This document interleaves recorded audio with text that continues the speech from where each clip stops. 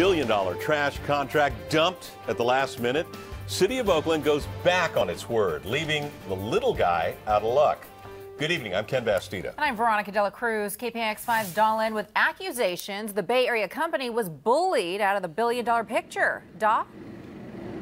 Right, folks familiar with this contract say they are disgusted by Waste Management after it lost its contract to a smaller company. People say Waste Management waged a war to bully its way back in and bury their competition. And his name is David, so it's David and Goliath. He crushes him because he has more money? This is David, a Vietnamese refugee who started the Oakland trash company California Waste Solutions after he came in with a lower bid and won Oakland's $1 billion trash contract. Waste Management sued his company and the city and spent hundreds of thousands of dollars on a referendum drive to get the contract back. Being local minority is tough. Because CWS doesn't have enough equipment and facilities to service all of Oakland, it needs the loans to build up its infrastructure.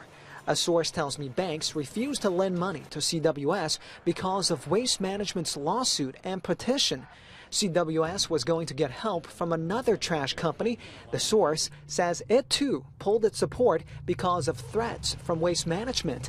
The source tells me Oakland leaders and CWS are left with one option: hand the contract back. They beg, they bully, and they broke their promise.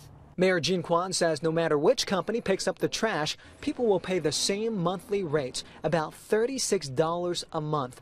That's $7 a month more than what they're paying now. There's a lot of drama in between, but in the last day, I can proudly say this is probably a much better contract than what we had. CWS supporters like Ken Houston say the city is sending the wrong message by allowing what they called a bully to have its way.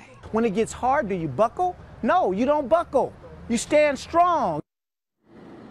My source also tells me in this latest contract, it says if CW plans to sell its business, they would have to sell it within the next year. They would have to sell it first to Waste Management. It would have the first option. I reached out to Waste Management. It would not respond to those accusations. Waste Management would only say they're working with the City of Oakland and CWS toward a resolution. Veronica? All right, Todd, thank you. The City Council will vote Monday on whether to give the $1 billion trash contract back to Waste Management.